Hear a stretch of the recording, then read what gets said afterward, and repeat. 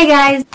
When we're writing a story, we spend a lot of time focusing on finding and creating and building the perfect main character and the perfect side characters and just having this perfect character symmetry. But I propose that we spend just as much time finding the voice of the narrator that narrates the story's narration. That may seem like a really simple and not super important thing, but it is, my dear writers, it is. Example. In life, everyone has their own viewpoint of a story. When they're telling a story, if you take 10 people, each person's viewpoint of an event will be completely different than the next guy's, because the way they view it, the way they perceive it, is filtered through their life, through their experience. When it comes to fiction, fiction isn't necessarily fictional. It's not a lie. But instead, it's a true representation of the distortion that everyone makes of life. That's why it's critical to have the perfect voice, perfect narrator telling your story, because ultimately it is told through their distortion of how they saw the story, the situation of the event of this person.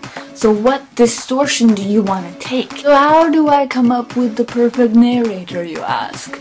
Well, I'll tell you what I do and maybe it will work for you. So, my dear writers, that didn't work. Consider this. So you have this idea. You want to tell it to the viewpoint of Josie, let's say, okay? It's really not that fun.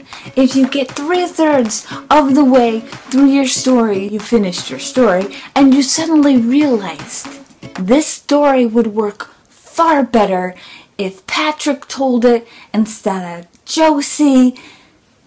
Dang it! So, yeah. Wonderful.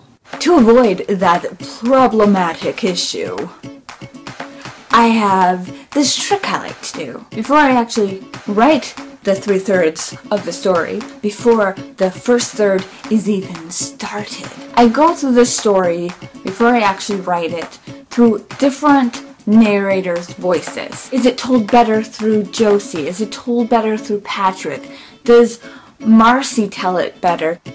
You know, is it told better through the main character, through the side character, through this anonymous person that you actually never know, through the dog, through the cloud, through some speck of dust floating by? Who is the perfect character to convey the kind of distortion that you want that will actually grab the reader, grab them, and pull them in and never let them go? In a way, metaphorically, it's like trying on different hats and finding which one works the best, which one fits. For instance,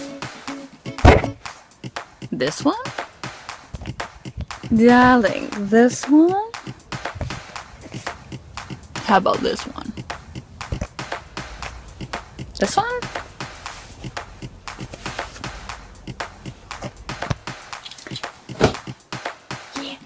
Do I have hat hair? So when you find that perfect hat, go for it.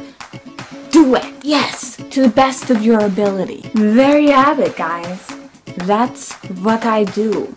There is my secret to finding the perfect narrator. I hope that helps in any way at all. I will call you later.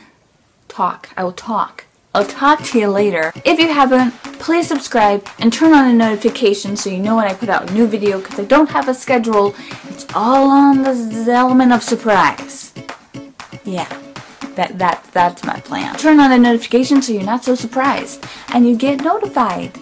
Give this video a big thumbs up if you liked it, and drop me a comment to tell me what do you think on how do you deal with the narration of your stories. And remember to keep writing no matter what happens, because your writer's voice is unique. There is no other voice like it, and it needs to be heard. So be heard. Say it. I'm Sarah. Cheers.